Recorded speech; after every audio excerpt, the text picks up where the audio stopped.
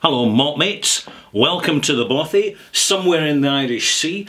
I'm Ralphie, I am the host of this channel called Ralfydotcom, and what I do on YouTube are whisky reviews. And I want to take this opportunity at the end of 2022, if you're fairly new to whisky, if you're getting your bearings, if you're finding your flavours that suit your palate and finding the quality bottles that suit your budget, then I'm here to help. So if you enjoy the content, please subscribe, click like, and of course leave a wee comment as I introduce 3 examples of great new distilleries well worth looking out for that have just opened in the last few years, and now they're bringing their single malt whisky to market. So I've got 3 great new distilleries to look out for. Starting with, here we go, the big reveal. Wolfburn Highland Distillery. A distillery with experience in producing whisky and already setting some consistent standards, although bottlings are still relatively young. The one I'm recommending to you, the version I'm recommending, is the Father's Day bottling. So it's got a kind of happy Father's Day tag on it, but the bottle's still available. You don't have to keep it till a Father's Day.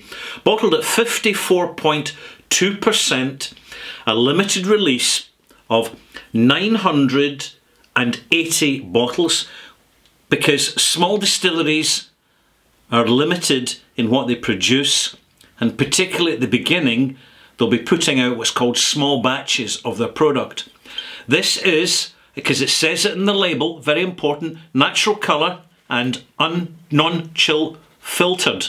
Right, so a limited edition, accessible, relatively affordable, cask strength, young single malt whisky. And there's something else about it which is really quite important to bring to your attention. And the distillery quite rightly is emphasising this on the label when it says quarter cask whisky. Quarter casks are small casks, a lot smaller than the larger standard casks, and when they're maturing whisky they do it a lot quicker, as a result of which you get more mature whisky at a younger age. So this is a very good reason to look out for any new distillery with a young non-age statement product which says quarter casks on it. This is the knowledge, I'm just sharing it with you. My final notes on Wolfburn. Interesting, characterful, and we have certainly not seen the best yet, far from it. It's one of these distilleries which is quietly consolidating its reputation, and it's one definitely to look out for in the future.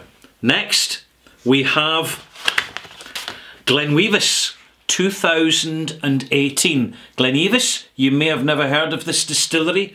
This was a crowd-funded distillery which again has experience in the production of what they're making, and this is a special release bottling at 46.5% strength, bottled in 2022, distilled in February 2018, so roughly about 4 years old, and bottled in, give me a second so I can read the label. Here we are. Bottles in batch, and within the batch 8,000. A very interesting little distillery which has made absolutely no noise online as such. They're letting the whisky in the bottle doing the talking, and a lot of experienced whisky drinkers are really seriously impressed by the quality of this. And I would conclude by saying on the back of the label, non-chill filtered, natural colour. And it says also matured for 3 years and 60% first fill Tennessee whiskey, 25% first fill Oloroso, and 15% refilled whiskey casks.